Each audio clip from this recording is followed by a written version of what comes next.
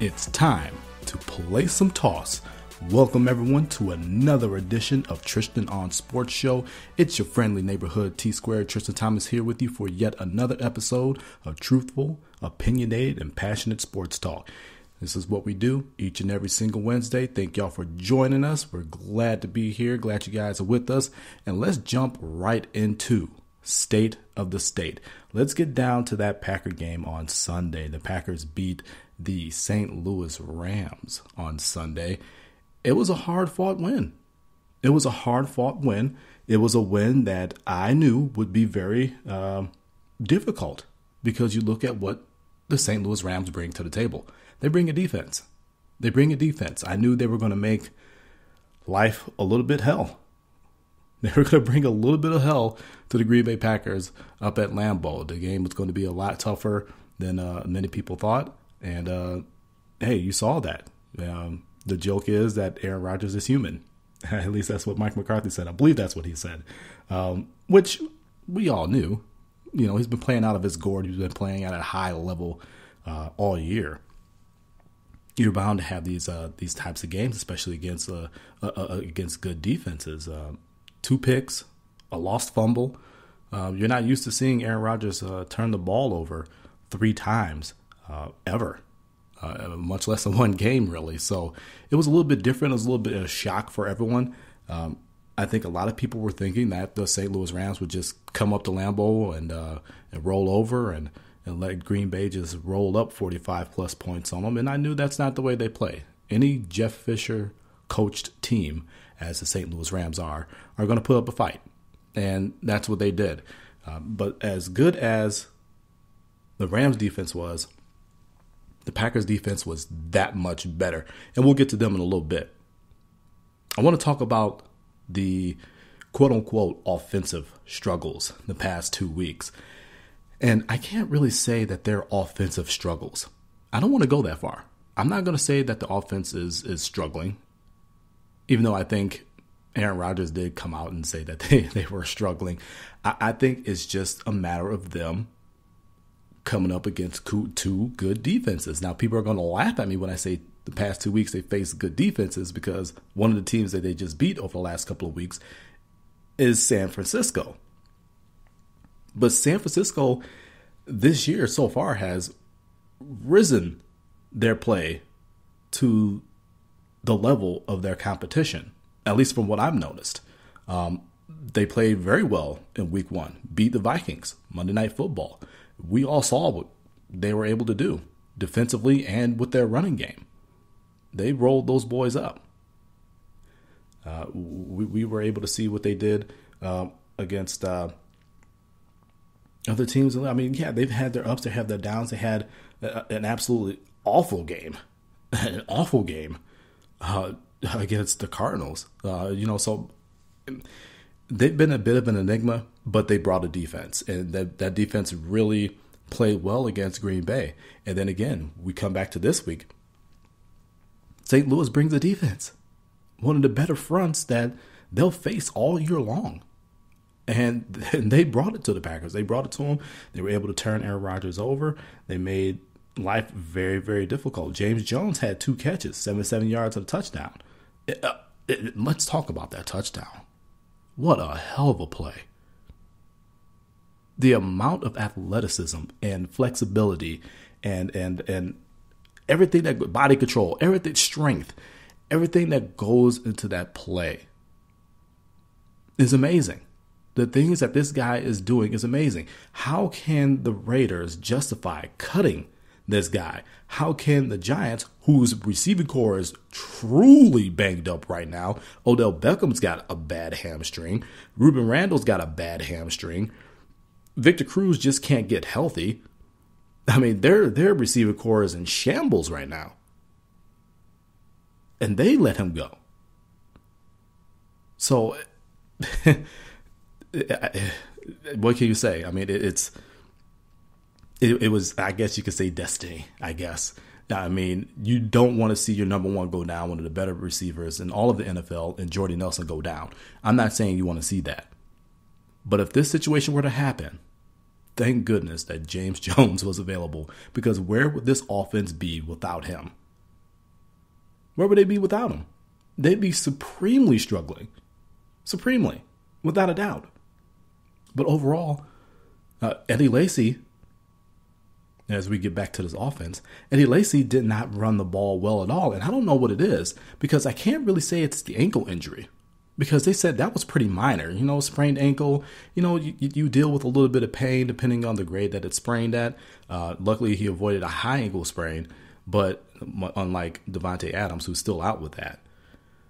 But you can't really call it the ankle injury, because he ran pretty well last week. I think, what did he have, 80, 90 yards rushing? I mean, that's a pretty decent day on 18 carries, I believe, last week. This week, you got 13 for, I think, 37. I mean, that's not getting it done. You're 5-0, but you're 5-0, and you haven't really run the ball like we've been accustomed to them running the ball the past couple of seasons, with Eddie Lacy being the bell cow back there. I don't want to say it's cause for concern just yet, because last year he also got off to a slow start. But as the temperature changes, your style of play kind of changes. You have to go and be able to play defense and run that football, and especially in the playoffs. And that's where you see Eddie Lacy do his best work. When it gets to the midpoint of that season, they start feeding him the rock more, and you start seeing the results. So I'm not ready to push the panic button on the run game, on Eddie Lacy quite yet. But it's something to monitor. I think they need to get him a little bit more involved.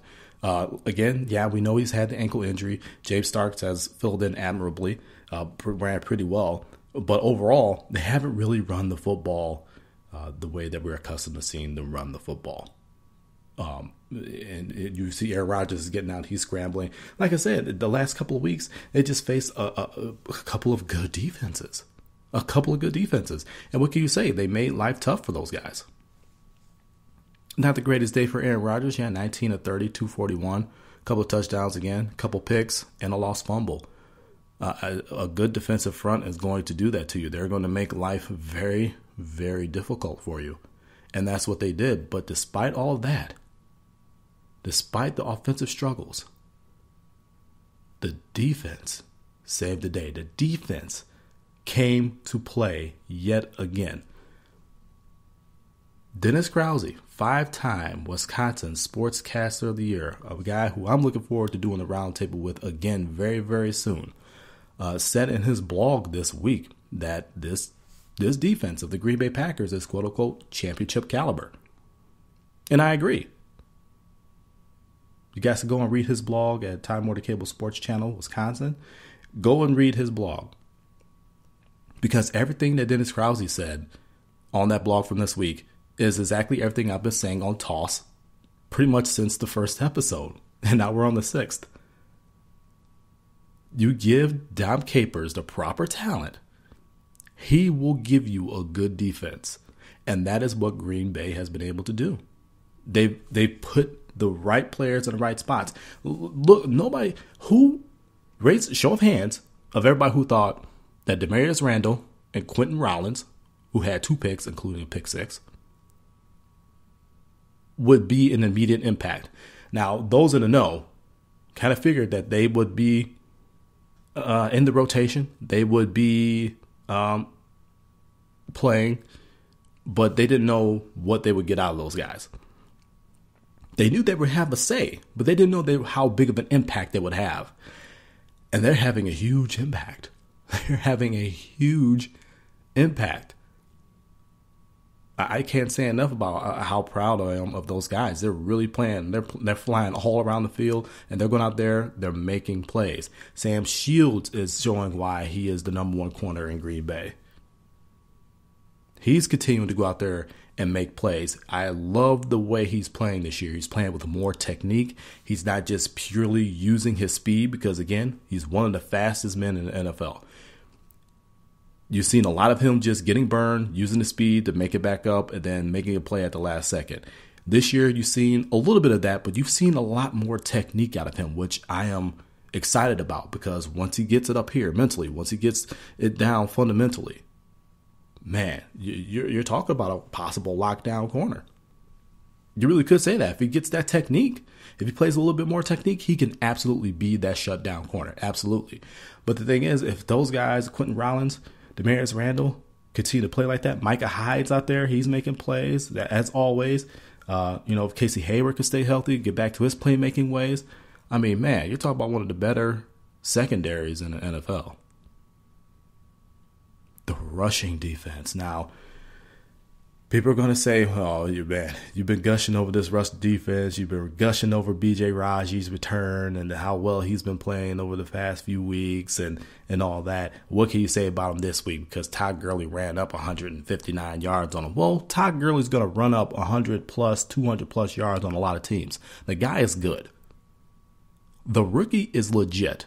And I think we all saw that. But, he didn't really get going until after B.J. Raji was injured. B.J. Raji was dealing with a groin injury. Once he left, that run defense kind of suffered. Started opening up holes, their offensive line did. They started finding holes. They started to make plays with the running game. And it's a little bit of a cause for concern because if B.J. Raji, misses any significant time, you guys need to go and pick it up because seeing what you did without him, that's a cause for concern. They weren't able to stop any of their running backs. But it was mostly Todd Gurley. Like I said, the rookie is good. The guy is legit. I think we all see that. We see why the Rams drafted him, why they were so excited to have him back off of that injury. He's legit. But it makes you a little bit nervous that if B.J. Raji goes down and he's missing significant time, how is that run defense going to make up for that? How are they going to play? Because they did not play well after he left the game at all. But the secondary was there. Obviously, the pass rush was there. Guys are still flying around the field. They were still a swarming defense. Still very, very good defensively. I mean, you can't really complain. You can't really complain. They won 24-10.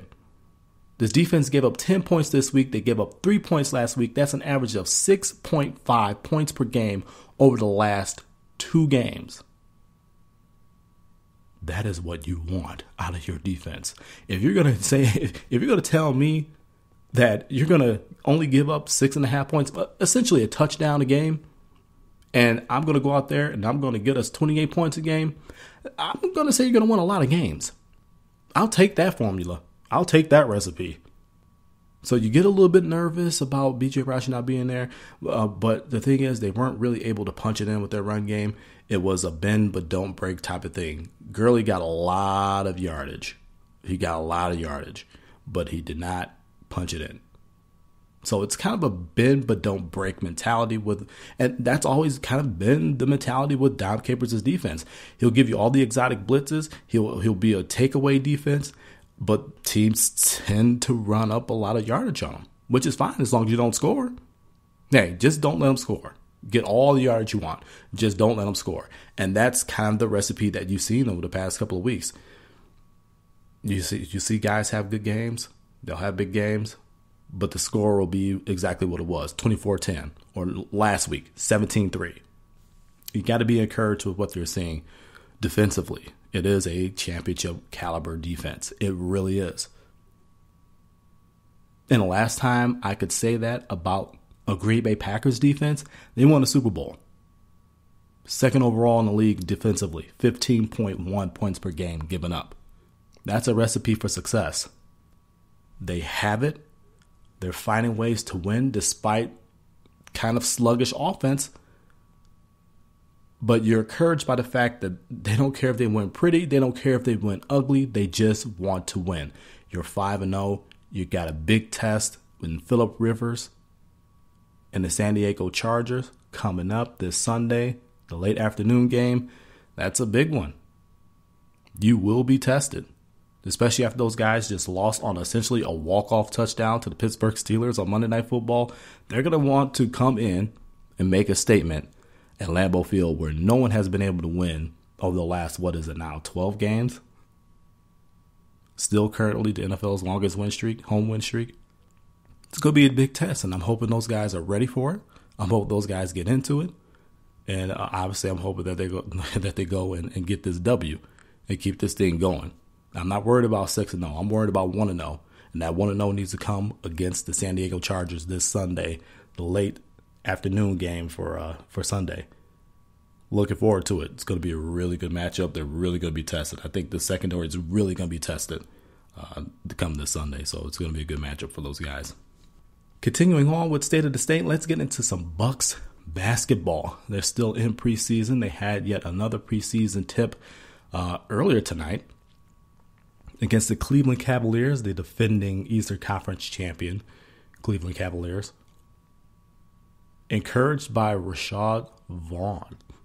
Encouraged by him. He continues to play well. I believe he had 19 points tonight.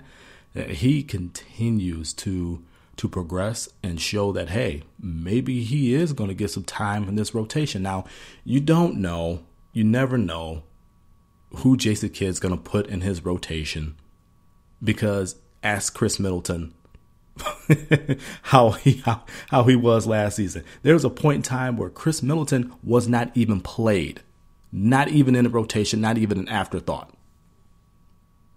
He got his chance and he made the most of it. Played extremely well. So, and I know it's preseason, but you still have to be encouraged by the development so far of this guy. He's showing that he's a more than capable NBA scorer. Will he be in that rotation for Jason Kidd once the season begins?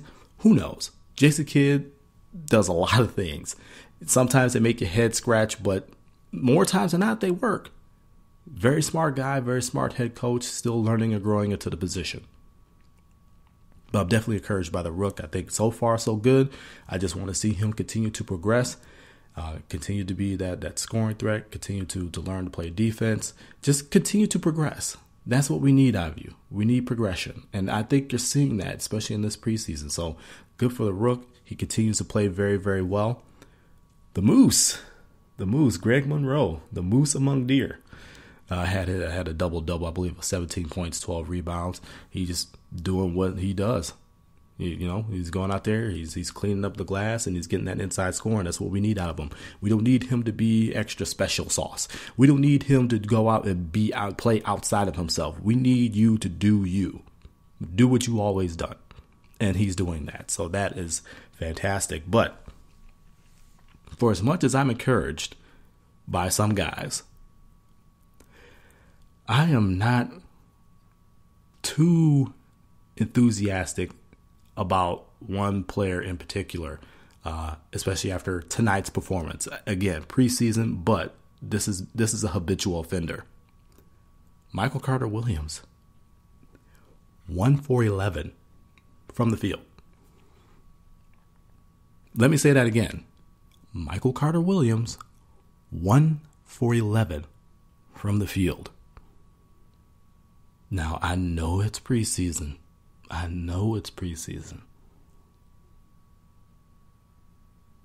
But that is unacceptable. And I say it's unacceptable and prefacing it by saying, I know it's preseason, but I'm saying it's unacceptable because he is a habitual offender. The guy cannot shoot the ball. If he fell out of a boat, he could not hit water. Okay, he could not throw the ball into Lake Michigan standing on Bradford Beach. He couldn't do it.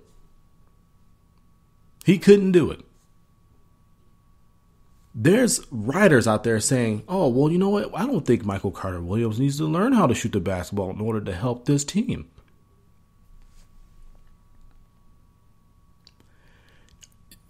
What kind of asinine comment is that? How stupid do you sound? Of course you need to be able to shoot the basketball. Are you kidding me? You're not always going to be able to penetrate on every single team. You're not always going to be able to draw a kick. And as it stands right now, I don't think the Bucks really have a whole bunch of shooters that are going to be able to play that draw and kick game. We know what Money Middleton could do. He could shoot the three. Grievous Vasquez is a good three-point shooter. If Rashad Vaughn continues to progress and gets into that rotation, he'll provide a little bit of shooting. But outside of that, who do you really have? You don't really have that type of personnel to be able to do that. So that increases his turnover rate, which is another problem with him. He can't shoot the ball and he turns the ball over, but yeah, he's supposed to be a point guard. I know what you're going to say. He's gotten triple doubles. Okay, I got you there. It's fantastic. He's gotten triple doubles. That's great. But fundamentally, the position that you play, you need to be able to shoot the basketball. You need to be able to shoot the basketball. You need to be able to have some type of shot. And a guy who should know that is his head coach, Jason Kidd. Remember when he came in, he couldn't shoot the ball worth a damn.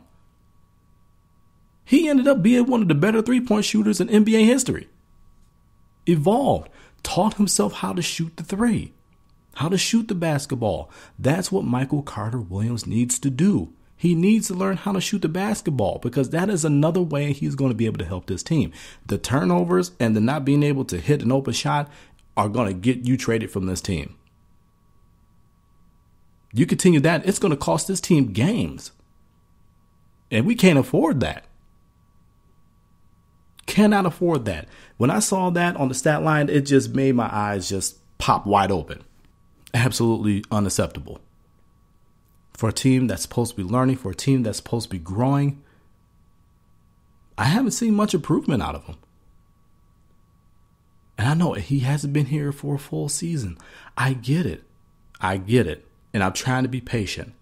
But when you have things going on in your game that is counterproductive to what your team needs you to do, I have a big problem with that. I have a huge problem with that. Hey, it's preseason. I'm hoping it gets better. Hey, I'm hoping he learns. I hope he evolves into that player that everybody thinks he can be. Never root for a guy to fail.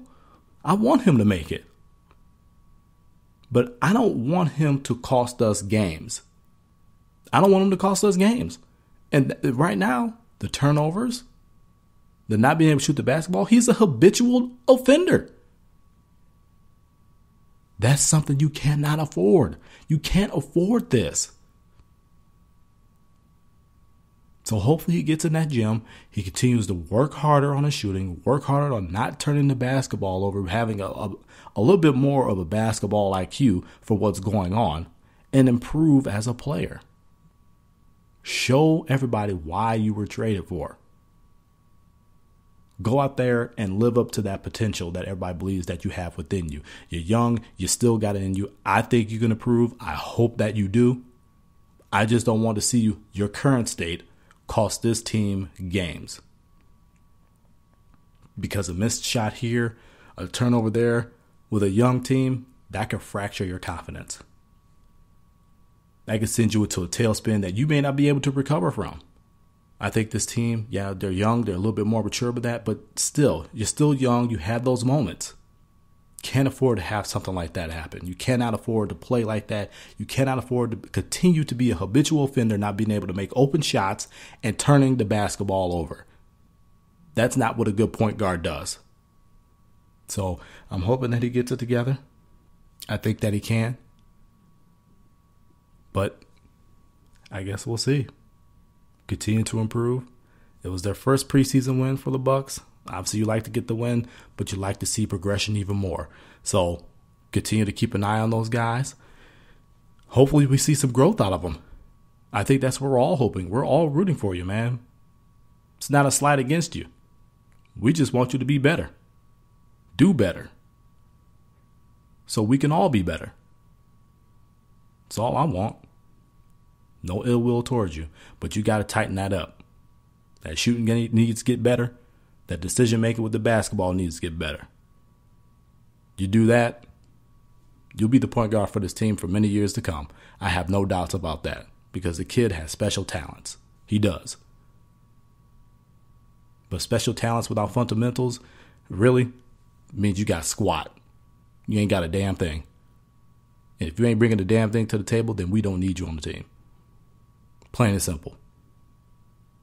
I think Jason Kidd will hammer that point home to him. I think it's going to continue to work with him. You know, he seems to be a point guard whisperer. So I'm just going to sit here. I'm going to lay back. I'm going to keep an eye on on it. I'm going to hope that Jason Kidd does what he does, and we see improvement out of him. He's got him for a full season, maybe. If he continues to play like this, I don't think he's going to survive the rest of the season. I really don't. I think he'll be gone in a trade for someone else. So keep an eye on it. see what it does. Hope for growth. Hope for more growth. So that's just the state of the state, man. It's the Packers are, a little bit of a struggle on offense. The defense continues to swarm, but they continue to win 5-0. The Bucks get their first preseason win. Rashad Vaughn continues to grow, continues to evolve. Moose, Greg Monroe, we need you to continue to be you. Michael Carter-Williams, we need you to be a better you.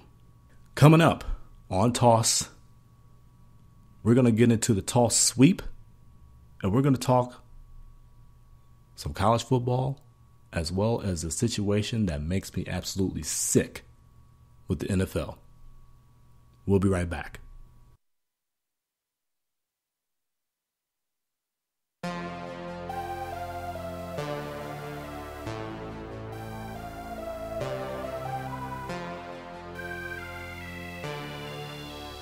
Did you know that we're on Facebook? Well, if you don't know, now you know. Facebook.com/TON Sports Show. That's TON Sports Show. We got a lot of content on there. We also have every single link for every single place you can listen to us on Toss each and every single Wednesday. That's right.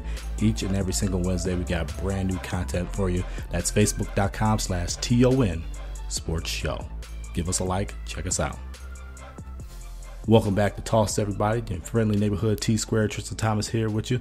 And it's time to get into the Toss sweep. And I'm going to start the Toss sweep off this week with a little bit of college football.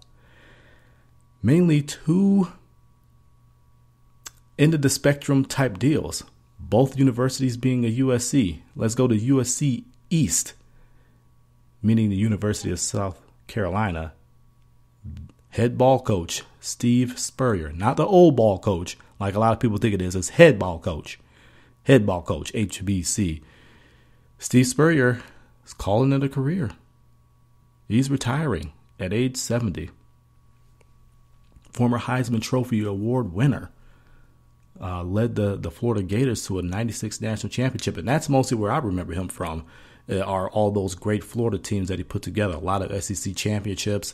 Again, that national championship in I believe it was 1996, I want to say. That's where I remember him from. Did great work. And you have to respect a guy who sees that window close. He really built up South Carolina into a contender. They kind of backslid.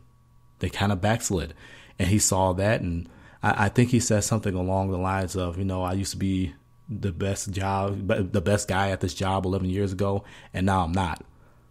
And that's a significant take on yourself. That is a big statement to make about yourself. That's a big thing to do, to realize that, I used to be good at it. I used to have it, but now I don't have that touch anymore. It's time to walk away. I don't have that touch anymore. Because you have a lot of guys that stay in it far too long, far past their prime, far past what their football minds can comprehend. And they think that, I have this reputation, I should be winning based on that. And it doesn't work that way. If people want their reputations, I don't want to get into that because some people's reputations are better than others. But this game isn't one on your reputation. It's one on that field. And he wasn't garnering the results that fit his standard. Not the school. The university was more than willing for him to stay. I believe they asked him to stay and just to finish out the season. And he couldn't do it. I would have liked to see him finish the season. I think that's kind of awkward timing, kind of leaving halfway through the season. I don't know if I've ever seen a coach retire, at least a college football coach retire mid-season. So I think that's a first for me that I can remember. I'm pretty sure it happened before, but I don't think to a name guy like Steve Spurrier. Yeah, he had really an unsuccessful NFL run. We get that, but we know his heyday, his work, his mastery was made in college. So, man, cheers to the head ball coach. on a hell of a career. Like I said, the guy could play football, Heisman Trophy winner.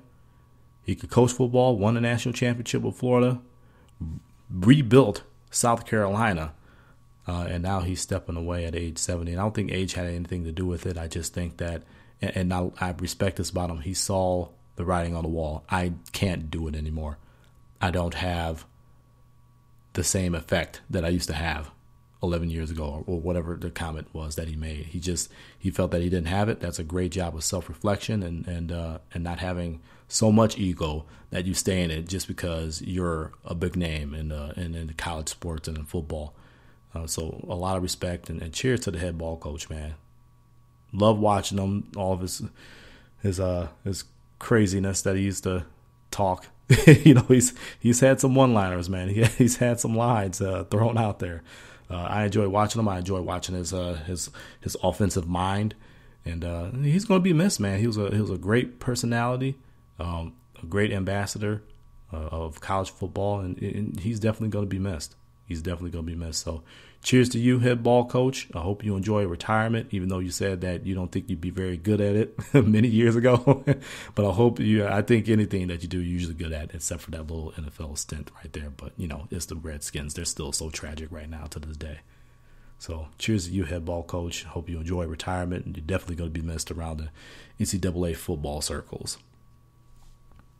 Now, let's go to USC West. It's the University of Southern California. It was announced, I believe it was Sunday. Their head coach, Steve Sarkisian, would be taking a leave of absence because he was ill. And later on, we found out, not even later on did we find out. We knew he had problems with alcohol. And apparently he, at one point, took alcohol and mixed it with prescription drugs or something. He was at a function and he was under the influence, which is never a good thing. So it was announced one day, I believe it was Sunday, that he was going to take a leave of absence. The very next day, I believe it was on Monday, he was fired outright. Gone. Fired outright from the position. No longer the head coach at USC. I don't know the full story, but I think we all know that he had problems with alcohol. I don't know if the problem with prescription drugs is something that's persistent. But we spoke a little bit about alcoholism last week when CC Sabathia came out and said that he was leaving the Yankees before their playoff game to go and get help for his alcoholism. And, a lot of people spewed hate about that. And, I went off about that last week here on Toss. So I'm hoping that he goes and he gets that help.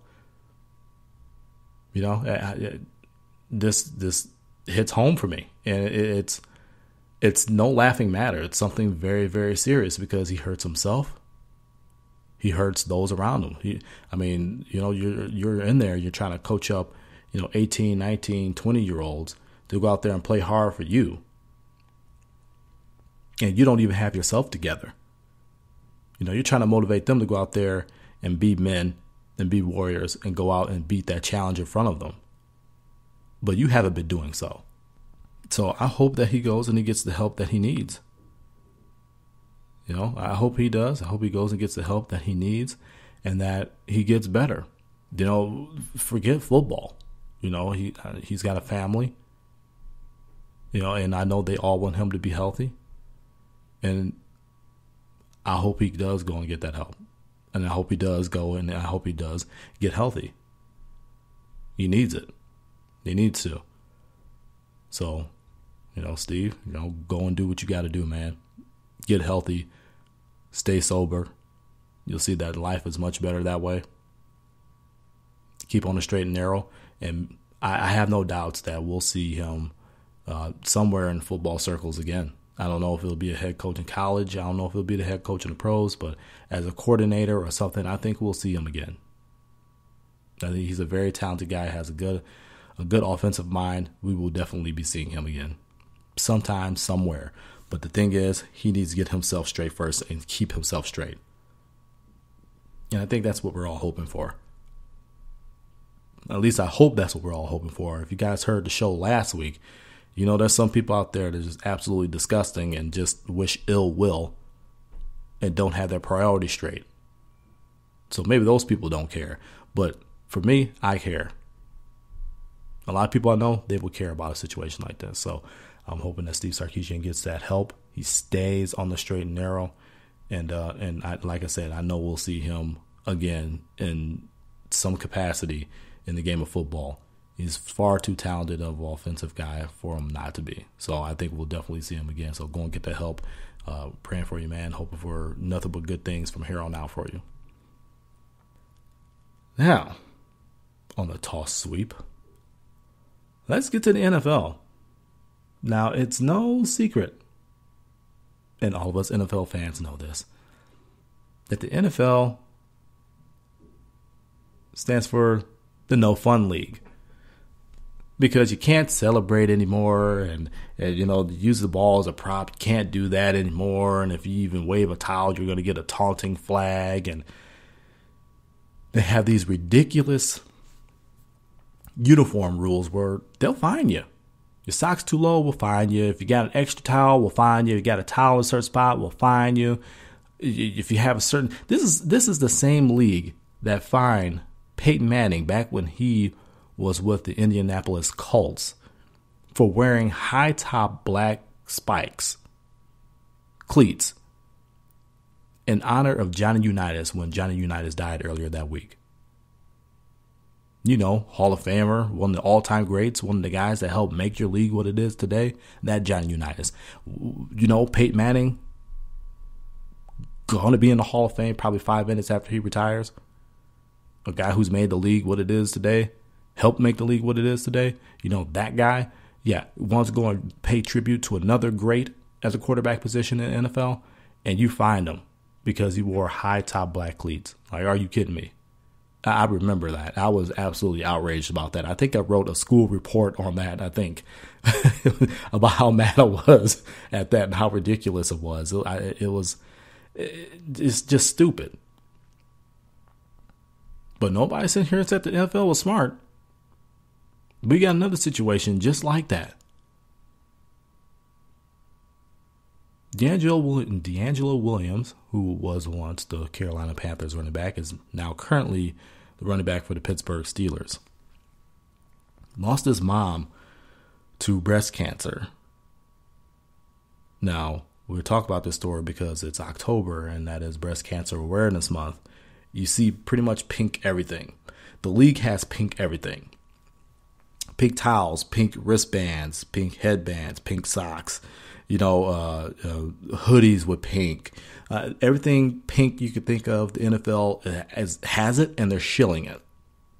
They're calling it a crucial catch. Which, I mean, the cause is just. But when D'Angelo Williams wanted to wear, I think it was pink cleats and pink, a lot of pink stuff to bring awareness of to bring awareness of breast cancer awareness and to honor his mother who lost her life fighting this god awful disease, which took my dad away from me. His second bout with cancer, throat cancer. He lost that battle. I lost countless uncles, countless aunts, and one of my best friends to it. So when he wanted to go and pay tribute to his mother and bring awareness to this, the NFL said no. Nope. Can't do it. And if you do, you're going to be fined $7,500, and for every offense after that, it doubles. How sickening is that? How disgusting is that? It bothers me. It bothers me like no other, because you guys could come out with your whole program of Crucial Catch. Who knows where the money is going for that? You hear all these reports about the charities and most of the money going to pay their CEOs and all this and that. What amount of money is going for breast cancer out of all this Crucial Catch stuff that you get? I get emails from NFL.com and Packers.com about all this Crucial Catch stuff. You got everything pink. Pink tumblers, pink bumper stickers, pink sweatshirts, pink headbands, pink wristbands, pink jerseys. everything you could possibly think of in pink that they're shilling. So if it's the NFL's idea and the NFL can make money off of it, if you do it and you're not sinking any money, you're doing it as a tribute and to bring breast cancer awareness to the forefront. If you do it as individual, no, we can't have that because it's not making us any money. We're not getting enough credit for it. We're not getting enough publicity for it. How dare you? How sickening is that? His mother lost her life to this god-awful disease that you guys claim to back in a charitable effort to fight this disease. But when a man lost his mother, wants to pay tribute to her all season long, not harming anybody, not trying to go out there and be flashy, not trying to be individualistic, but to bring awareness to something that you guys want to bring awareness to as well, you say no to him. It's ridiculous. It's absolutely asinine. I don't get the NFL sometimes. I don't get their logic sometimes. I just don't think like that. I can understand you turning certain guys down because certain guys just want to be flashy. Certain guys just want to be out there and say, hey, look at me. That's what some guys want to do. But this wasn't about that. This was about something bigger than that. This was about life. And y'all said no. But I commend DeAngelo Williams because he was like, you know what? I pretty much knew they were going to say no. I knew they were going to say no. But he put a positive thing on it. He put a positive spin on it. He went, and I believe he's paying for 53 examinations for women for breast cancer because 53 is the age at which he lost his mother to this horrible, horrible disease. So big ups, big credit to DeAngelo Williams for saying, you know what, I'm still going to go out there. I'm still going to do something positive and something to tribute her. Hey, he dyed the tips of his dreads pink and he painted his toenails pink. You know, he did it in his own way without the NFL's help. So big ups to him for taking a negative and turning it into a positive.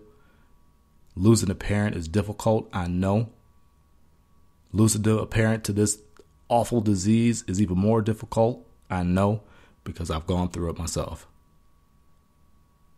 So big ups to him for making something positive out of something negative. You need more sports stories like that. Even though the NFL try to sit up there and block him, he still went out there and he's still doing something very, very positive for a lot of women and as a tribute to his mother. And I know she's got to be damn proud of him.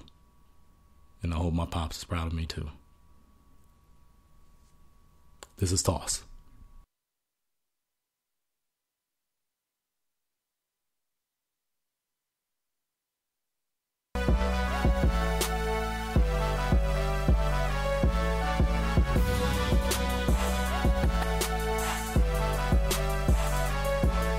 All right, y'all, it's about that time for me to get on up out of here. I want to thank y'all for joining me on another edition of the Tristain on Sports Show.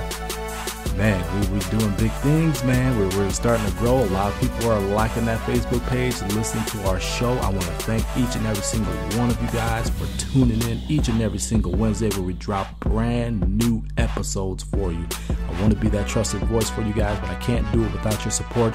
So make sure you go and like our Facebook page, facebook.com/TOnSportsShow. That is TON Sports Show. Also, check that page out for all of the links that you can see and hear our show on. We are on iTunes. We're on Stitcher. Again, the website is to Libsyn. That is LIVSYN.com. That is where you can go and listen. That is the actual webpage for the Toss Show. You can go and listen to this week's episode and all of our other week's episodes. We're trying to build that library up for you, so whenever you need to go and work out, whenever you've got a long drive, you can just pop us in, you just load us up and listen. Let us take you away with our banter, with our truthful, opinionated, and passionate sports talk, because again, I'm going to be that trusted voice for you guys. And the only way I'm going to do that is with all your love, with all your support. And in the meantime, I want to thank you, all of you, for all of it so far. But we got a long way to go. We're going to keep learning. We're going to keep growing. We're going to keep getting bigger and better for you guys. I promise you that. And I thank y'all for all the love and for all the support. You have no idea how much it means to me. If I could put into words, I would, but I can't. That means y'all are doing something so special for me. So thank you guys so very much. But as I said before, it's time for me to get on up out of here. This is Tristain Thomas reminding all of you that dreams don't catch themselves. Get up, get out, and get after it. Until next week, so long from Toss.